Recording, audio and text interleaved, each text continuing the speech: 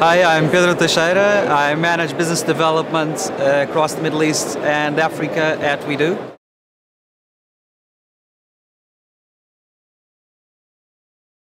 Well, WeDo Technologies' position in the African market is quite an interesting one. We have been investing quite significantly in this part of the globe. We set up a competence center in Egypt specifically to have manpower at an interesting cost to address the challenges that we have across Africa. And we have been creating a series of templates within our offer to be able to deploy projects at much lower cost than we were used to in more mature countries.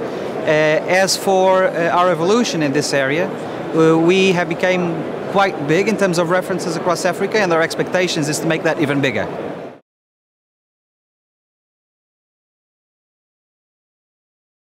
The main concerns in revenue assurance we have been seeing across Africa are not that different from the main concerns we see in other more mature markets. But the thing is, we need to be a lot more focused in getting the low-hanging fruit, because that's where the real money is, and especially considering it's a mostly prepaid market, we need to definitely focus a lot in terms of service reconciliation, but moreover, the type of reconciliations between the IN and the switches is of the essence, because we're looking mostly at prepaid subscribers.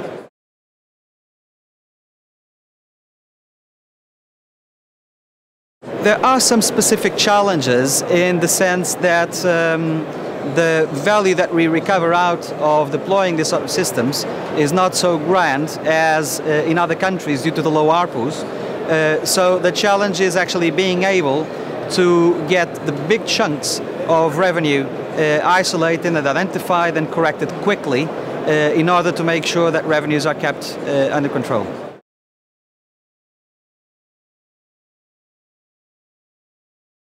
Well, RAID has been proving itself as a way to assist operators not only across Africa but across the globe in maximizing their revenues, in the sense that not only we are able to reconcile data across multiple platforms, but we're actually also able to address areas that are of critical importance, like service quality and so on.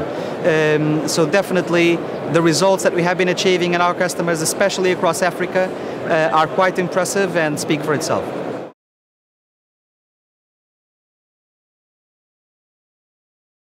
Well, for fraud, we continue to see the main challenges as being around SIM boxing and traffic conversion, even though we must not neglect things like premium rate service abuse and so on.